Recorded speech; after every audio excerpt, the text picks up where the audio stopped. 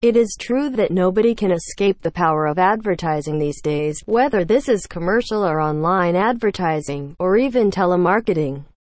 While some argue that it is a positive part of our lives, I believe that this is rarely the case. On the one hand, a few advertisements provide useful information about products or services which are available on the market.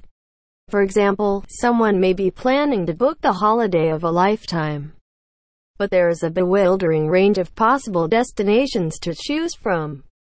Really informative advertising can help a customer to make the right choice of holiday resort to meet their needs and to suit their pockets. In my own case, I found some tourist brochures very helpful when I was looking for a quiet destination to get away from it all and relax. In some cases, therefore, advertising is a positive part of our lives.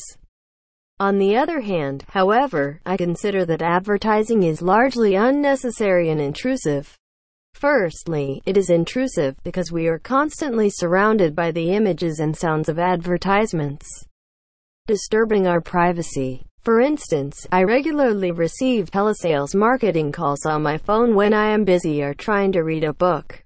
Secondly, some people are easily swayed by advertisements to buy goods impulsively.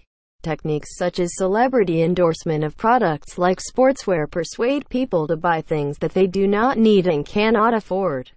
Finally, people must be wary of advertising which makes false or exaggerated claims, which will lead to disappointment if they buy the product.